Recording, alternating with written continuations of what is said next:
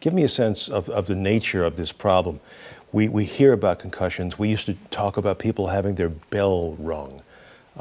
It's a lot more serious than that. Well, we don't like to call it bell rung because I think what it does is it diminishes the severity or the seriousness of this, as you just said. Basically, right now, there are more kids starting sports earlier, playing year-round, playing multiple sports, boys and girls. So the number of athletic exposures, for example, have increased. As a result, the whole idea of concussion has increased. There is a greater evidence of concussion increasing in kids. We get more media exposure, and we know more about it because the research of the brain has really doubled and increased more than ever. You know, the brain is a difficult organ to study. And just to distinguish between somebody who's taken a bit of a hit and somebody who's had a concussion, how do parents recognize that fact? Is it obvious if your child comes home from school after a vigorous day of playing hockey or football or basketball or whatever, how do you know that they just didn't, have a tough day? It's difficult to discern, it really is, and that's why we say, when in doubt, sit them out. A concussion is any significant shaking of the brain. It can be a hit to the head, or it doesn't have to be a hit, it can be a whiplash, where the brain kind of jostles around inside and then the delicate neural network gets disturbed. And as a result of it, a number of signs can occur. And so on the field or on the ice, on the court, what you might see is perhaps a dazed or glazed look, some dizziness, some confusion, maybe a headache.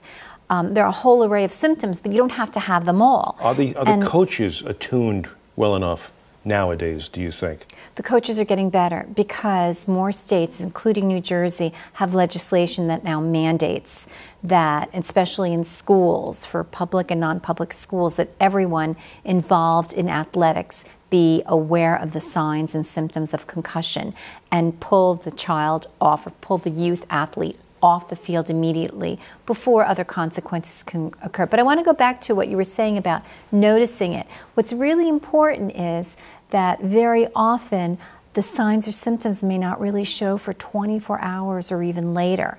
So if a kid looks fine, or an athlete, even a young college athlete, looks fine initially, if you suspected that it happened, don't put them back in because their symptoms may not show till later, and we don't want them to get hit again while they're still vulnerable. And there are differences between these, and you've written about this, concussions, serious concussions or mild concussions.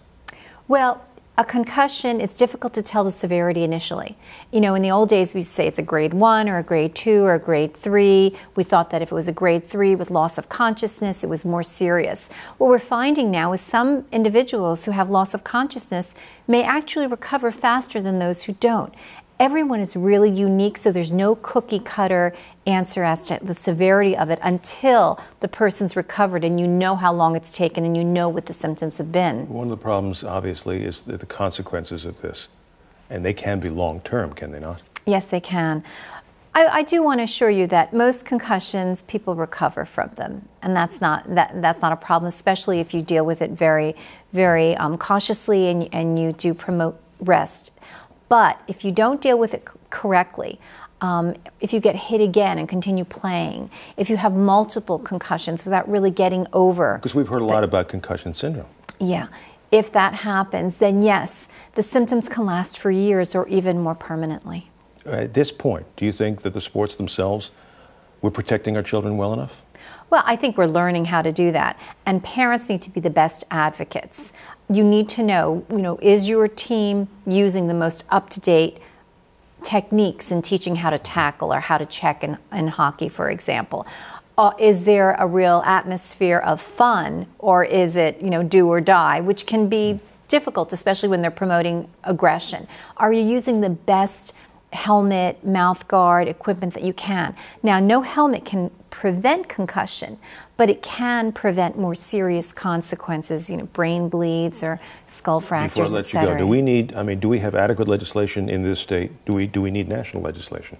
We're working on that. In fact, Congressman Pascrell with Senator Menendez had co-sponsored a bill at the national level. Unfortunately, it passed the House, did not pass the Senate. But as a result of that, the CDC Centers for Disease Control and Prevention, have been mandated to create a committee, an expert panel, on which I actually serve, to develop guidelines, federal guidelines for pediatric concussion and mild traumatic brain injury in the United States that will then be uniform guidelines by hopefully 2014. Well, let's check back and see where these go. Thank you. You're welcome.